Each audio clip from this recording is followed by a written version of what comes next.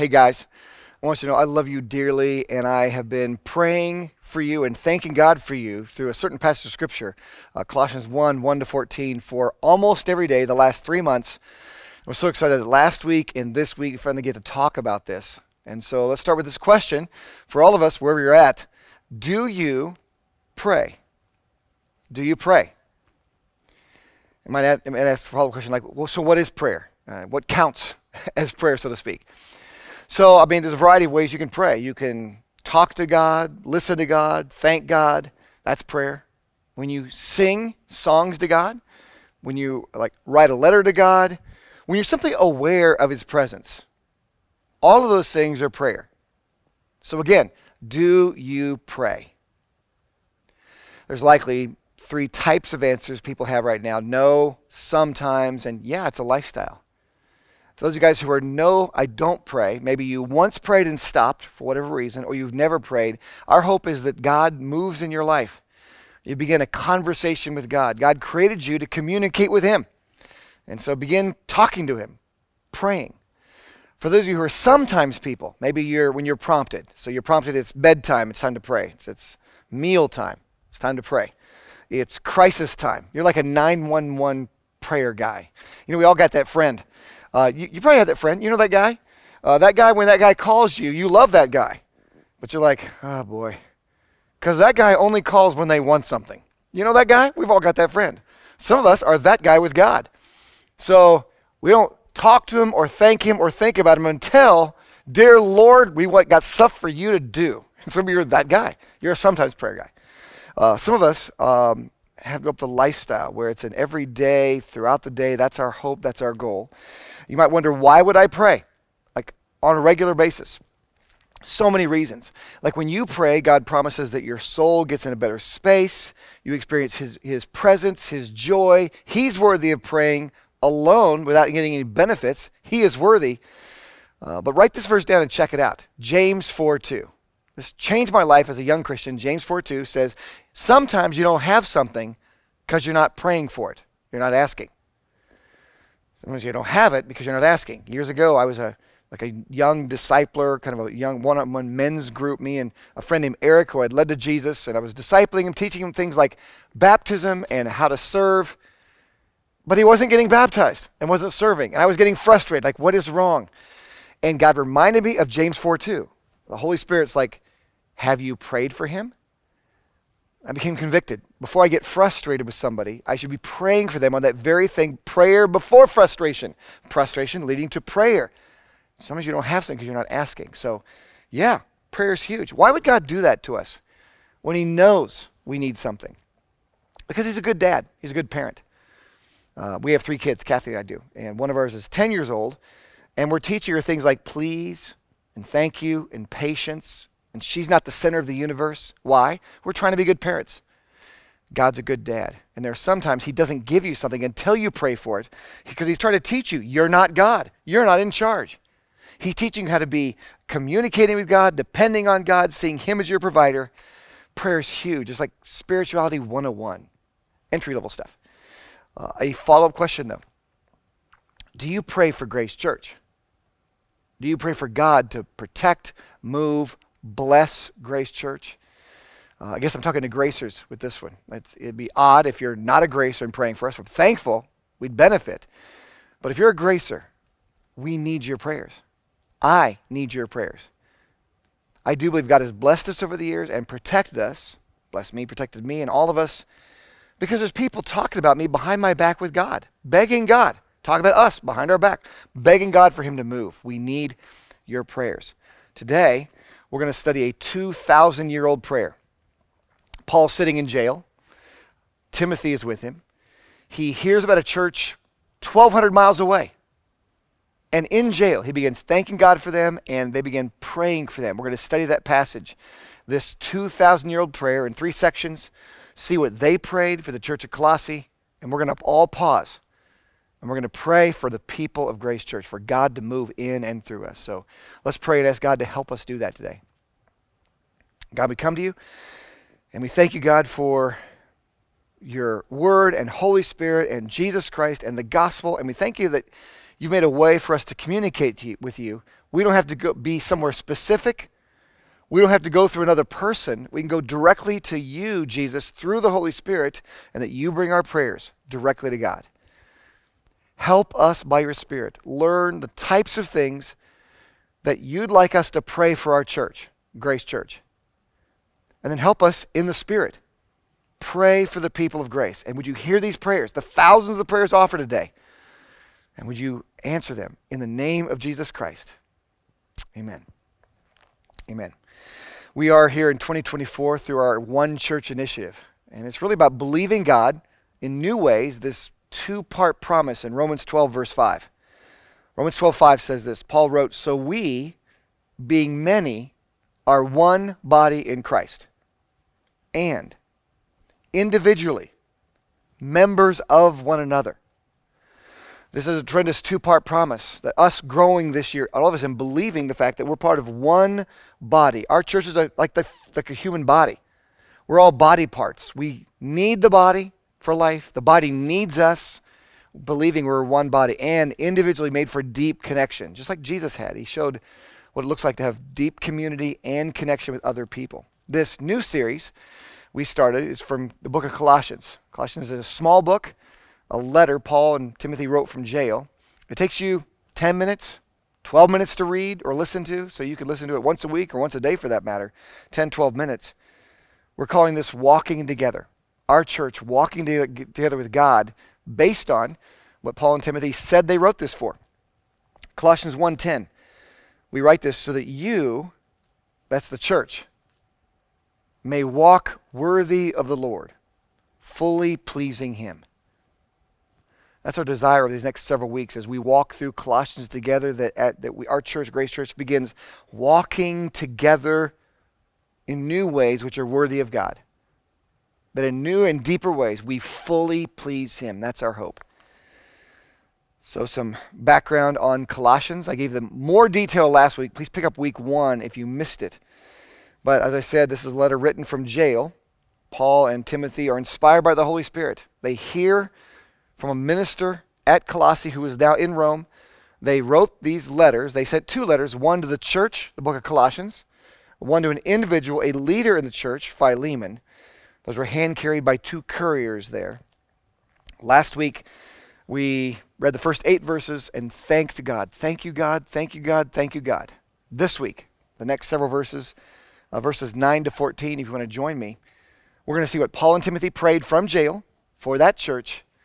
And in three parts, learn and then pause to pray. Learn and pause to pray. Learn and pause to pray. Again, do you pray for Grace Church? We need it. I need it. If not, no condemnation. We can start today. So, I'm going to read through this section right here. It's just Colossians 1, verse 9 to 14. What were these 2 guys praying for while they're sitting in jail? They write this. "For this reason, we also, since the day we heard it, do not cease to pray for you and to ask that you may be filled with the knowledge of his will in all wisdom and spiritual understanding, that you may walk worthy of the Lord, fully pleasing him." There's our theme verse. "Being fruitful in every good work, and increasing in the knowledge of God, strengthened with all might, according to his glorious power, for all patience and long-suffering with joy, giving thanks to the Father, who has qualified us to be partakers of the inheritance of the saints in the light. He has delivered us from the power of darkness and conveyed us into the kingdom of the Son of his love, in whom we have redemption through his blood, the forgiveness of sins." Yeah, this is like thick and rich and deep. It's like this part of the scripture that reminds you of flourless chocolate cake, like rich and thick and deep. And so we're going to unpack this in 3 sections.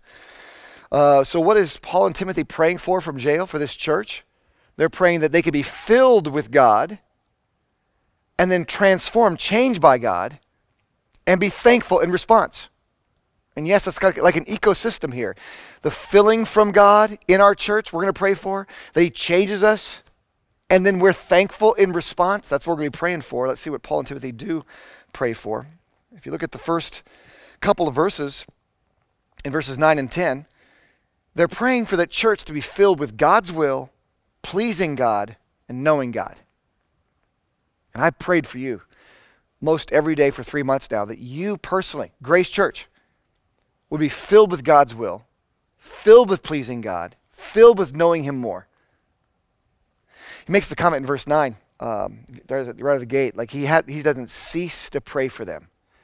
And, well, you might make the case, so he's got a little more time than you because he is sitting in jail, and that is true. But to their credit, they are led by the Spirit to use that time not to complain or sue or whatever, but to actually pray for other people. And I do pray for you, Grace Church, and I want to be faithful to stand before you and God at the end of my ministry, whenever that is, and say, listen, I have not ceased to pray for you. I've not stopped. And if you've stopped praying for Grace, like, how do I start again? Ask God. Put somewhere on your prayer list or on your task list, pray that I pray for Grace Church. Pray for yourself once a day. Help me pray for Grace Church. And that's the kind of prayer God wants to answer.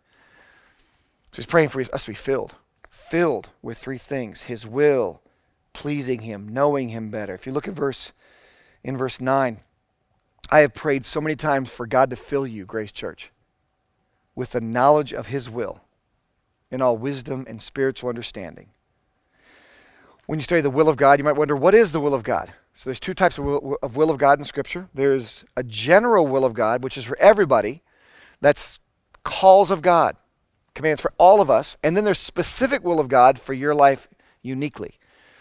And to God, the general will for all of us is more important. That's where you start. And then after you start exploring that, then he gives you your specific will for your life.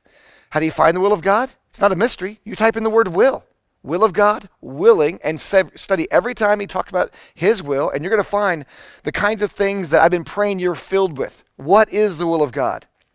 That your mind is transformed by him. What is the will of God? You give yourself to your church. What is the will of God? You give financially to your church, to God through your church. What is the will of God? You invest spiritual things in your soul. What is the will of God? You abstain from sexual sins. What is the will of God? You thank God at all times. You find those by typing in the word will in a basic Bible search program like Bible Gateway. So I've been praying that you be filled with his will, the knowledge of his will.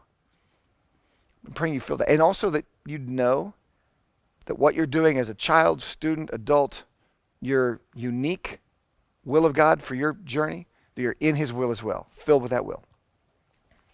I prayed you're filled with God's will. They also prayed that the church would please God, which is our theme verse, that Colossians 1:10. If you look at verse 10, the phrase is fully pleasing him. Walking worthy of him, fully pleasing him. It's no mystery what pleases God. Like, he revealed it in Scripture. How do you find that? A basic Bible search program. Go to BibleGateway.com, type in the word please or pleasing or pleasure, or joy. Find every time God talks about what brings him pleasure or joy, you'll find things like Matthew 3. When a child of his follows the Holy Spirit, is obedient, it brings God pleasure. That's Jesus when he's baptized. My son, I'm well pleased. Look at 1 Corinthians 1. He says, you know what brings me pleasure? When you share the story of Jesus, tell people about Jesus, and they think you're foolish for doing it, that brings me pleasure. The foolishness of the message that people share. Hebrews 11, when you believe God, without faith, it is impossible to please him. When you believe God, it brings him pleasure. I've been praying you're filled with a desire to please God more and more. And been praying that you would know God more and more. That's in verse 10. Increasing in the knowledge of God. You continually increase. So no one ever arrives. We don't arrive. God's an infinite God. We continue learning about God. The day you stop learning more about God is the day you start sliding away from God. He's an infinite God. I've been learning about God as I've been praying and accidentally starting to memorize sections of Colossians 1:1-14. Thinking about the gospel and Jesus and you and the church and myself, I've been learning more about God. My daughter this week was learning more about God. So she went through a challenge, and I pointed out, the back of your Bible has a list of verses that deal with several challenges, including that challenge. She went back and found a verse. It was so cool. Back from Isaiah. She wrote that verse down, does what dad, mom do, write the verse down, you pray that verse. The next day, her teacher in a Christian school assigned, out of the 31,000 plus Bible verses, that verse. My daughter at 10 is increasing more in the knowledge of God. So, Paul and Timothy prayed for those three things. I've been praying for you. Let's all pause right now and do the very same thing. Let's pause and pray. Would you pray for the people of Grace Church? That we be filled with God's will, fully please God, and know God better. Go ahead and pray for our church.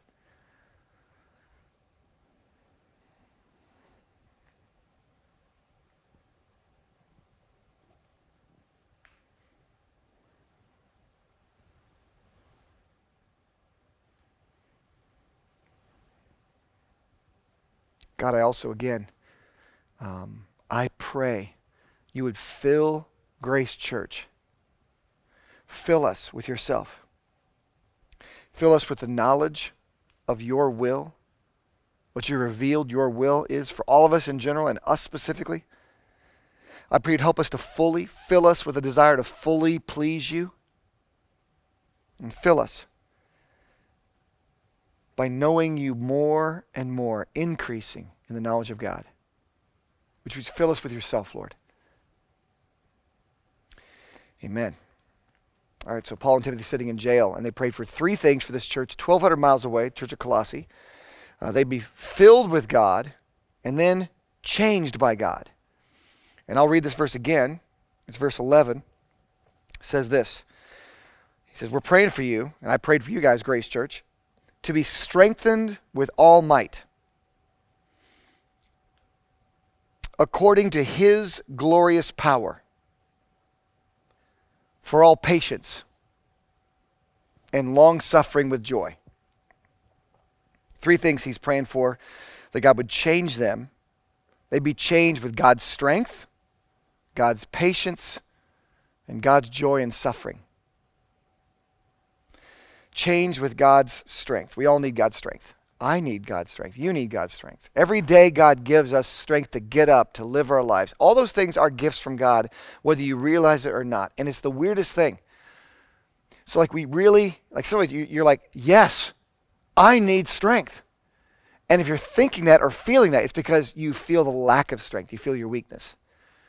That's the weird thing that God does. So if you look, Paul tells his story in 2 Corinthians 12 that he had a physical ailment that he prayed 3 times to get rid of, and he felt very weak and unable to go on, to navigate this problem. And God told him, I'm not going to heal you.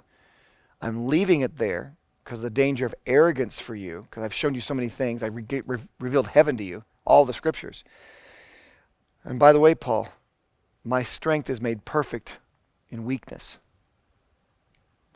I've been praying for you to feel God's strength. It's one of the quotes that I heard from Rick Warren years ago. I don't like it, but I believe it. Rick Warren said, the weird thing about growing in an area is you must be tempted with the opposite to grow in that area.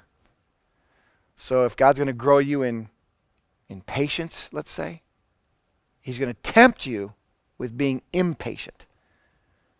And God's strength is to wait on him. So we all need God's strength. I've been praying for God's strength according to his glorious creation, resurrection power, which lives in you. Inside the Holy Spirit, you got the power of creation, the power of the resurrection, in you in the Holy Spirit, if you know Christ as Savior. The second thing he's praying for God's strength to change them, God's patience to change them. God's patience. That's really when you start to see God's strength. What is patience? It's the strength to wait on God when you don't want to wait on God. when you want to fast track it, when you want to fix it yourself, force others to do your will. He was praying for them to have such strength from God, the strength that people can sense through patience. Our God is a patient God. It's his strength. The strength to be patient. How patient is God? Well, if you look at my life, he waited almost 20 years, 19 and a half years for me to receive Jesus. Talk about waiting patiently for me. Some of you, he waited 5 years, 50 years. Some people here, he'd been waiting for decades on something else. Not you get to receive Christ, but there's other decisions or steps of faith taken. He waits and he waits and he waits because he's kind and good, and he can outwait you. Like, he is so patient. And Timothy were praying for this church that you would have the strength to wait on God when it's his job to do it and not yours. And then praying that they be changed by the strength, patience, and then joy in suffering. Joy in suffering. And some of you, you're suffering right now. You're in a situation that's not good. The problem is not getting better. And you don't see any progress on it. And you know what real strength is? When you experience joy while you suffer and it's not getting better. Joy. How's that happen? So for me, it's when I connect with God. I think about all the things he has given me that this temporary crisis can't take away. That's kind of in the third thing we're praying for. So I've been praying the Lord's Prayer at the start of my devotional time since early last fall-ish. So I usually start off by praying, Our Father, who art in heaven. Just praying the Lord's Prayer. And what the Lord's Prayer does for me every single time, because I got my stuff and my problems, is I put God first. I think about him being over everything and being a great dad. I think about his will being done. And then I say, God, would you help me with my needs today? My daily bread means just today's stuff. I don't need to fix tomorrow's stuff or fix the whole problem, but I need help today to win today with you. And I've experienced joy because I'm not mired in the muck of my daily problems, because I'm praying the Lord's Prayer and I'm spending time with God, and I got a godly wife who reminds me of all the things we have. When we want to focus on the things we don't have, all those kind of things. Let's pause. Would you pray for Grace Church? Would you pray that we're changed by God's strength in us? That we're changed. We see God's patience in us. That we're changed to experience his joy in suffering. Pray for our church right now.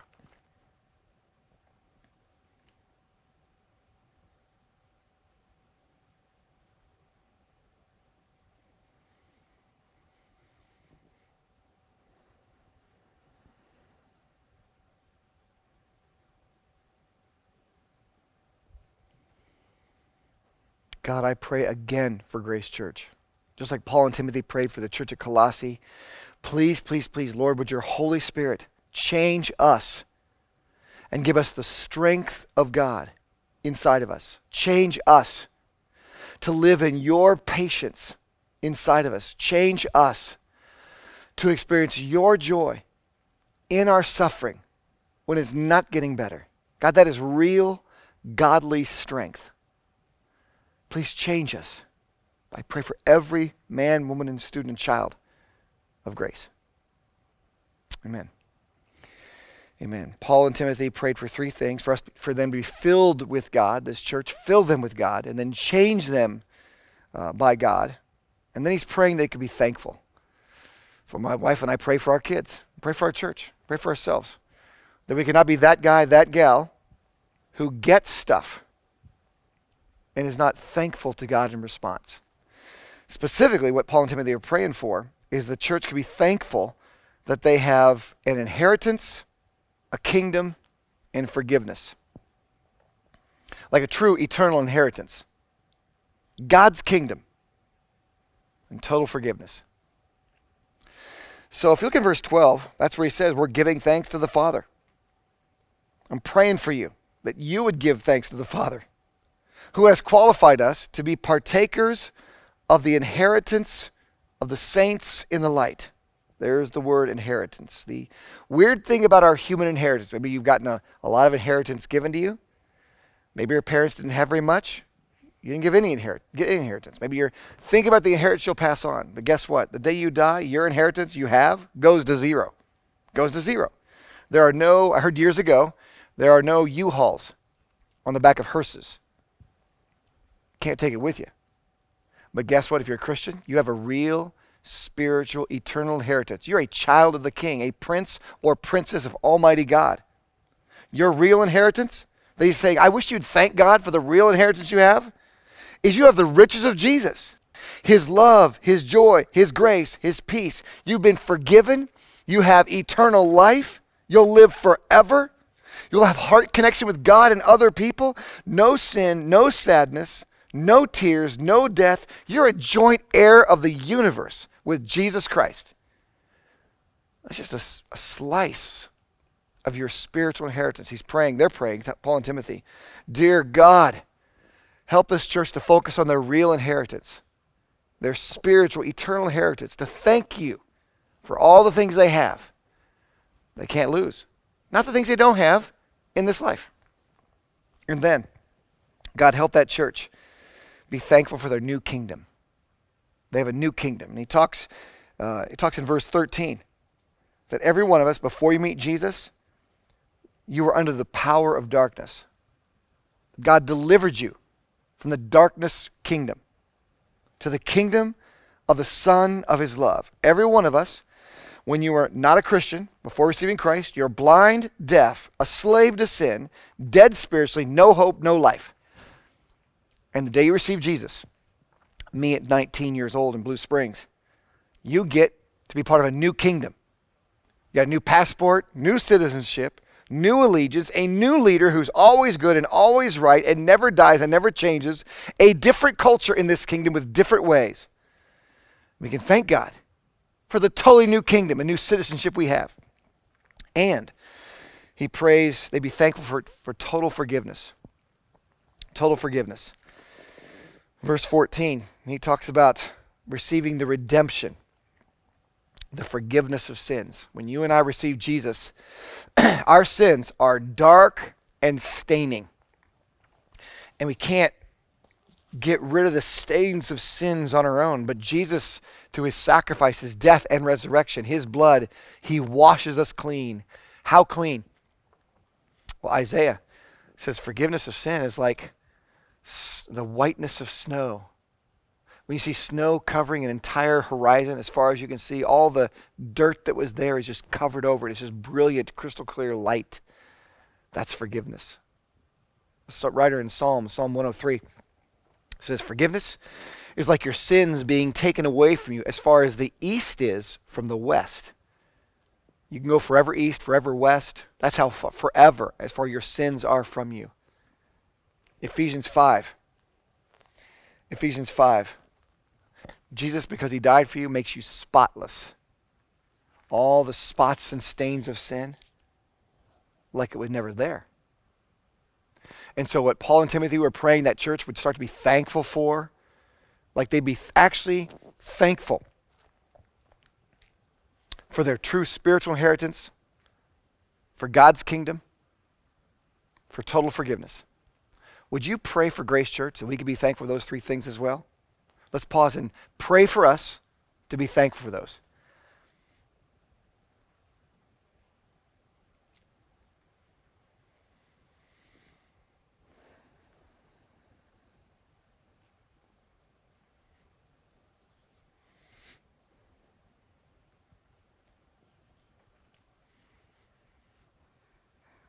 God, again, I pray, and we pray for Grace Church to be thankful.